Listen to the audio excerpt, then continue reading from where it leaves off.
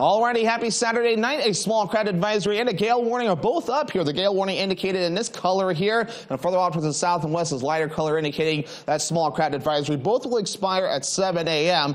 as we head towards your Monday. Wave heights already busy out there, though, at around 4 to 9 feet, and even higher surf being noted further down to the south. So we're dealing with some active surf out there across the region with an area low pressure not too far away. On land, though, we've been very limited to clouds, so a good amount of sunshine today with a few passing clouds have been common across the region. The main activity, again, further off towards the east, and we'll stay rather quiet with the exception of the wind, though. We'll be watching for some gusty winds moving forward as well, with low pressure just off to the east and high pressure not too far away either. High pressure will help to keep us dry as we do move forward over the next few days. So futurecast moving forward, though, we're going to be watching this system off toward the east as well, helping to pick our winds up, but we will stay quiet otherwise, so filled with a lot of sunshine as we head into things for your Sunday. Maybe a few passing clouds in the eastern parts of the state. Even by Sunday night, starting off mostly clear, but some clouds do start to move in, though, as we head towards Monday morning. Here it is right about in here, maybe in the down east parts of the state, watching for a little bit of cloud cover by that point, but notice some more clouds begin to move in by Monday afternoon. So overall, we'll call it a partly cloudy sky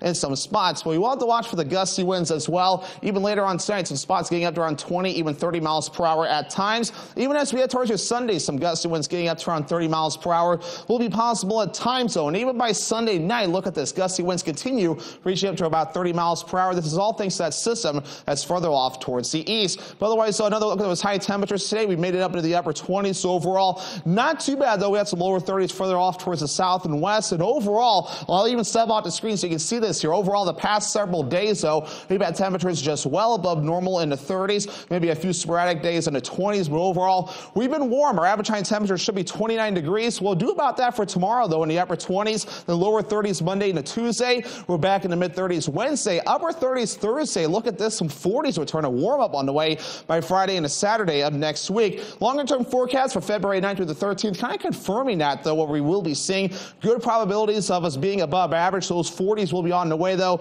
That will be above our average highs, so we'll have to watch for that warmer weather moving forward. And probabilities, though, some areas may have equal opportunities of being either above or below average for the precipitation.